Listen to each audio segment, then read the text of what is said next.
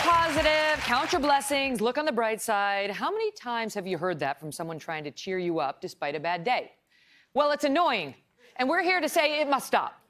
Susan David is a psychologist on the faculty of Harvard Medical School, whose book, Emotional Agility, is changing the way people look at negative feelings. It turns out they're not only not bad for you, they are important. I recently sat down with Susan to discuss the happiness guilt society is placing upon us. Watch this. Susan, welcome. Thank you.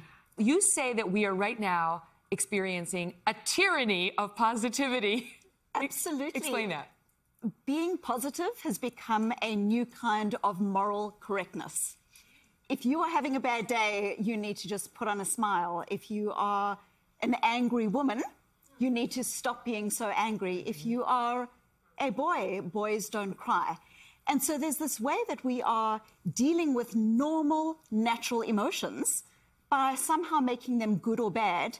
And this is not serving us. It's not serving our resilience. It's not serving the way we parent.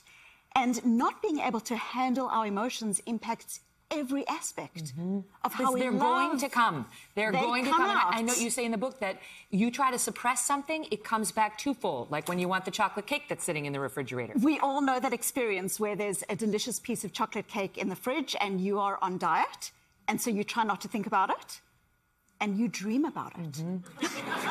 She's in my head. So when we try to push aside difficult emotions, it might be I'm unhappy in my job, or it might be I'm really struggling in this relationship, or it might be I'm experiencing harassment. When we push these emotions aside, they come back stronger, and we struggle to navigate them effectively. And this impacts us in real ways. You say discomfort is the price of admission for a meaningful life. I love that.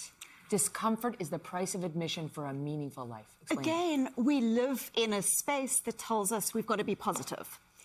And yet so much of our growth comes from when we are experiencing discomfort, when we are going to new places, when we are trying new things in our interactions with people. And so it's only when we open ourselves up to discomfort, and that might be fear, it might be the pain that we're experiencing. So much of our joy ultimately comes through being able to be okay with these difficult emotions instead of just pushing them aside. I think success is rooted in it, too. I mean, I always say to the young journalists who come to me wanting to know, how can I get your job? I say, go out there and live. You know, get your heart broken, break somebody else's heart, take risks, fail, make mistakes. Embrace all those experiences so that there's something inside of you for people to connect to. Who can connect to somebody who's all like, all the time? That's not real.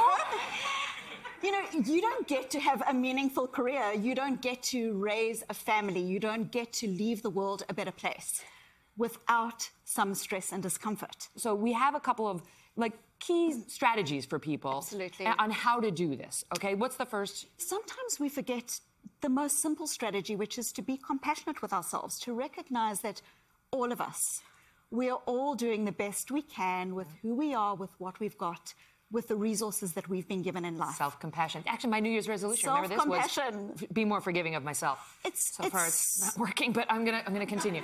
What's number two? It's so important. It's so important. The second is we can notice our emotions and also have space between us and our emotions. For instance, instead of saying something like, I am guilty, you know, I'm a bad mom, I'm noticing that I'm feeling guilty. I'm feeling, not I am. I am makes you the emotion. Yeah. Whereas when you say, I'm noticing that I'm feeling guilty, what does it say about you? It says that you want to be a present and connected parent.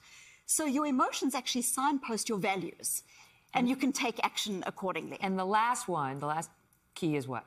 So often we say things like, I'm stressed, or I'm guilty. We use very big, broad brushstrokes to describe how we're feeling.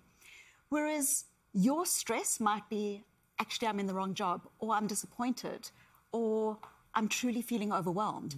What we know from the research is when we do this very simple strategy of labeling our emotions more effectively, it actually activates the readiness potential in our brains and helps us to make goals and take action in ways that are concordant with our values. Do these things, and you will pursue a lifelong correspondence with your own heart. That's what she writes. Susan, that is beautiful. Well said. Thank you. It's a great book. Thank you. All the best. We'll be right back. Hello, Today fans. Thanks for checking out our YouTube channel. Subscribe by clicking that button down there and click on any of the videos over here to watch the latest interviews, show highlights, and digital exclusives.